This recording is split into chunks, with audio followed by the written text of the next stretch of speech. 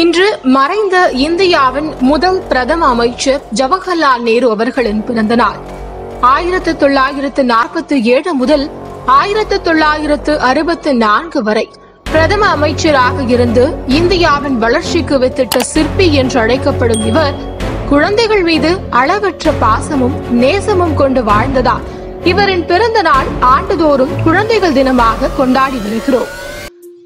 மக்கள் மெய்த்தீண்டல் உடற்கின்பம், மற்றவர் சொல் கேட்டல் இன்பம் செவிக்கு என்றார் திருவள்ளுவர் தனது திருக்குறள் 65. அதாவது தம் குழந்தைகளை தழுவி மகிழ்வது உடலுக்கு இன்பத்தையும் அந்த குழந்தைகளின் மழலை மொழி கேட்பது செவிக்கு இன்பத்தையும் வழங்கும் என்பது பொருளுரையாகும்.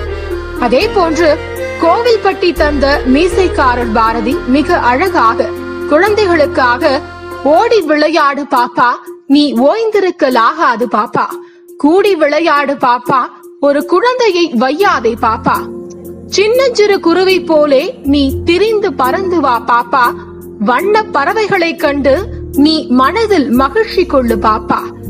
ஆனால் இன்றோ குழந்தைகள் நவம்பர் 14 மட்டும் நினைவில் கொள்ளும் வகையில் குழந்தைகளின் நிலை. இல்லங்களில் கணவன் மனைவி வேலைக்கு சென்று விட வேலைக்கார பணிப்பெண்கள் அல்லது குழந்தைகள் பராமரிப்பு இல்லத்தின் பராமரிப்பில் வளர்கின்றனர். அதிலும் நவீன தொழில்நுட்ப வளர்ச்சியில் வீடியோ கேம், கைபேசிகளின் விளையாட்டுகள் அல்லது தொலைக்காட்சி கார்ட்டூன் நிகழ்ச்சிகளில் மூழ்கி கிடக்கின்றனர். வெளியே சென்று விளையாடியதெல்லாம் காணல் நீர் காட்சியாகி போனது. அம்மா அப்பா அரவணைப்பு கிட்டாத சூழல் தனிமை குழந்தைகளை மன அமைதி இழந்து மன அழுத்தத்தால் பாதிக்கப்படும் நிலை. வறுமை கோட்டிற்கு கீழே உள்ளோர் குடும்பங்களின் நிலை சொல்லி மாளாது.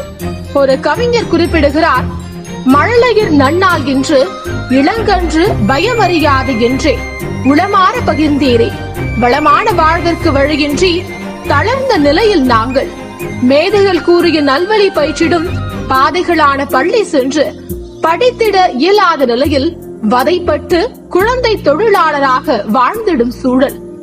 போதையில் திளைத்த எம்மருமை தகப்பனால் கதையல்ல நிஜங்களையா, சிதைந்திடும் எம் வாழ்வை செம்மையாக்கிட சிந்தையில் கொள்வீர் சீர்மிகு பெரியோரே, சீரழிந்த எம் வாழ்வை சீராக்கிட இந்நாளில் சீரான வழி காண்பீராக என்று.